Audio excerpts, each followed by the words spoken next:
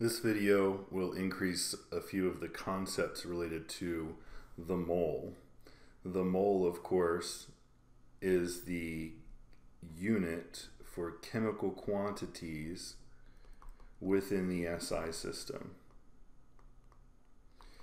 As this is an SI unit, we can use all of our prefixes with this, so we can have everything from gigamoles all the way down to nanomoles as far as the prefixes we've discussed in class.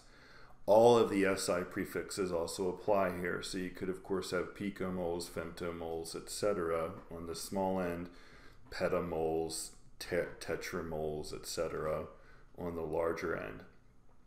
One of the central concepts for the mole is a number that you've already seen, which is that 1 mole equals 6.022 times 10 to the 23rd things. And these things are usually small. So these things could be atoms, ions, electrons, protons, neutrons, etc. We also use this to refer to molecules. So here's the central idea behind the mole. One of the other ideas behind the mole is that we can take 1 mole of anything and we can weigh it out by using mass. 1 mole of anything will equal the molar mass of that substance.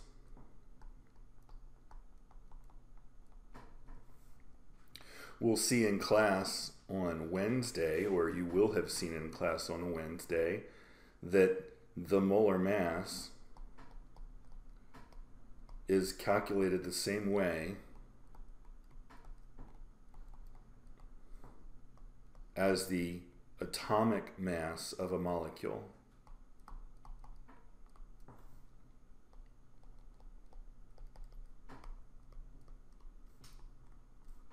Likewise, the molar mass of an element has the same value as the average atomic mass of that element.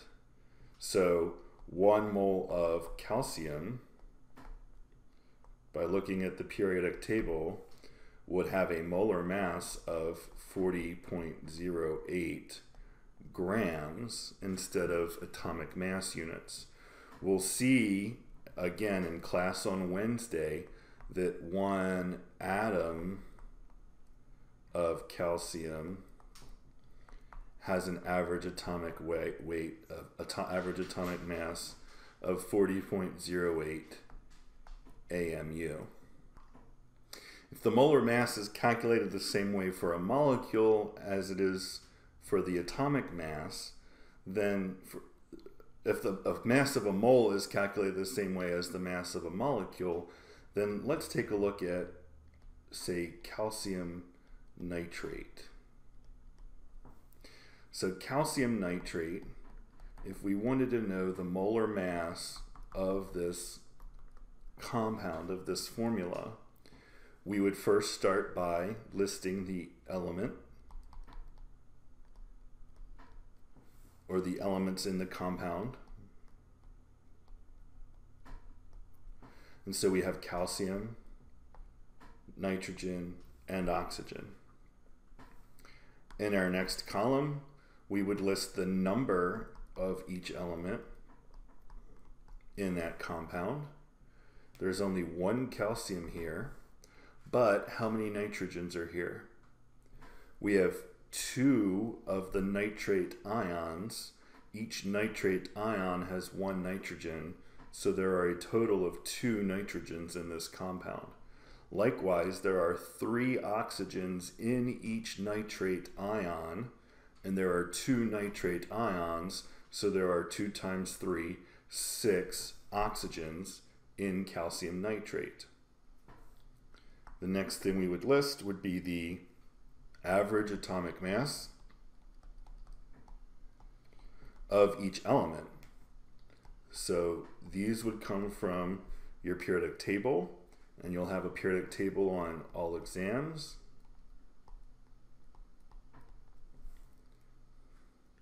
Now the number of each element is a counted number. So it has unlimited significant figures.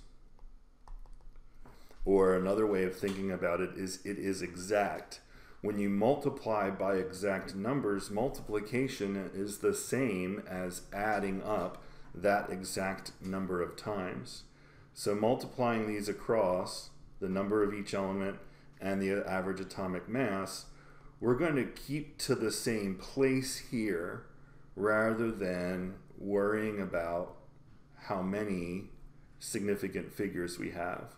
So we're going to think about this as though we're adding up 16 6 times. So 16 plus 16 plus 16, etc.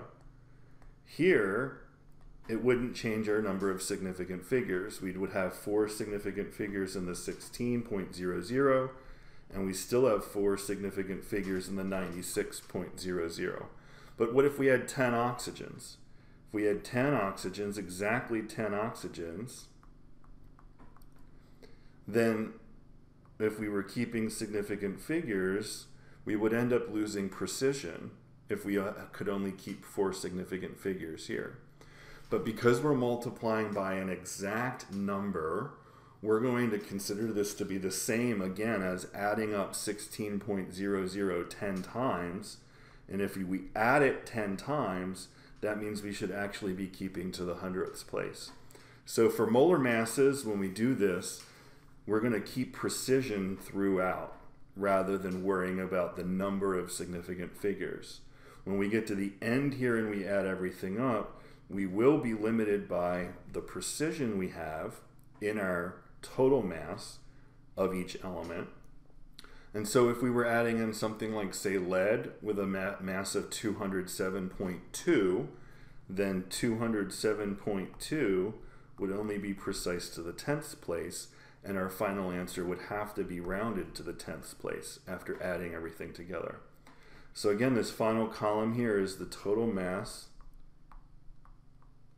of each element in the compound. So when we add these up, we get 0.10 in the end, and 4, 10, 14, 164.10 grams per mole is the molar mass of calcium nitrate. Now we call the mole the central concept in chemistry because everything that we're going to do in terms of calculations from now on just about is going to be making use of moles. And to convert anything, we have to be able to go through moles. So if we wanted to convert number of particles to moles, we would simply divide by 1 mole, or rather multiply by 1 mole over 6.022 times 10 to the 23rd. So we would divide by Avogadro's number of particles. If we had a mole or some number of moles and we wanted to know how many particles we had, so I'm going to get rid of this 1 here and call it moles, A moles, whatever the A is.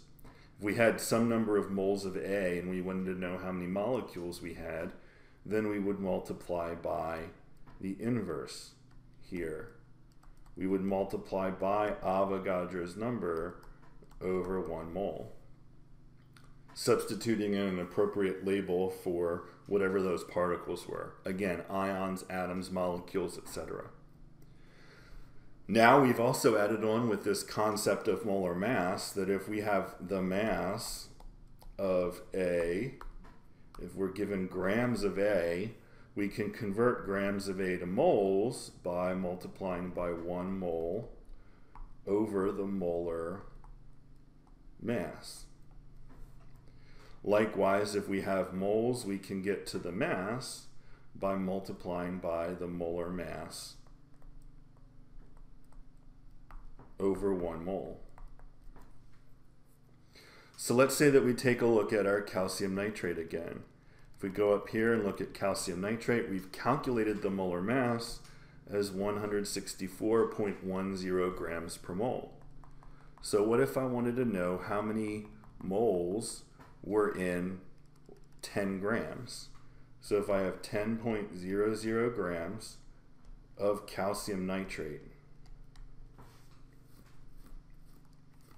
can take a look at this little diagram here, and to go from grams of calcium nitrate to moles of calcium nitrate, I'm going to divide by the molar mass. I'm going to multiply by 1 mole of calcium nitrate over the molar mass of calcium nitrate, which was 164.10 grams.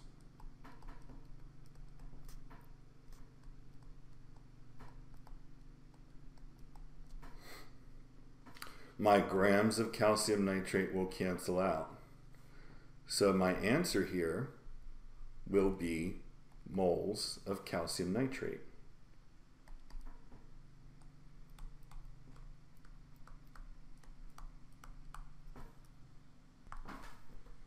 Which is 0.06093845, etc.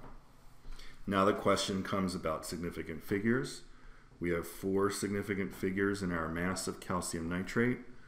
We have 5 significant figures in our molar mass of calcium nitrate. So 4 significant figures is appropriate. Remember, when there's a decimal, we start counting in the beginning at the first non-zero digit, which is the 6, and we count everything after that. So the 4th significant figure is where that 3 is, which would be rounded. So we have 0.06094 moles of calcium nitrate.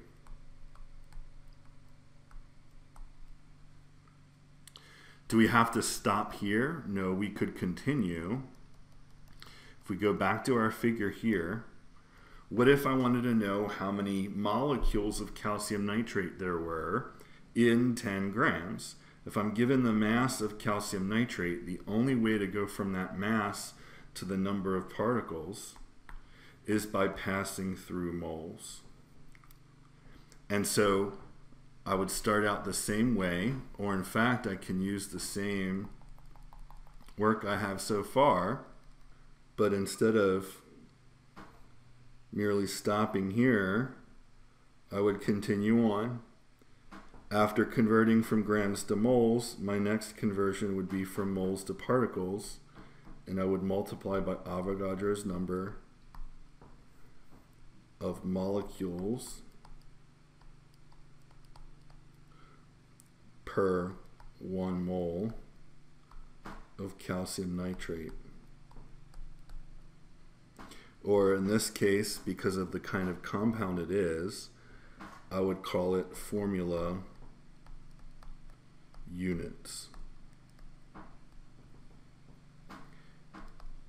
So the answer here would take all of that work from the line before.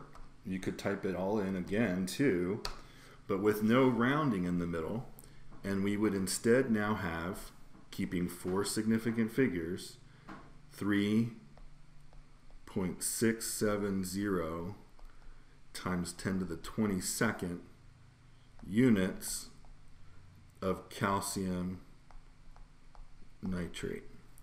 These would be formula units because this is an ionic compound.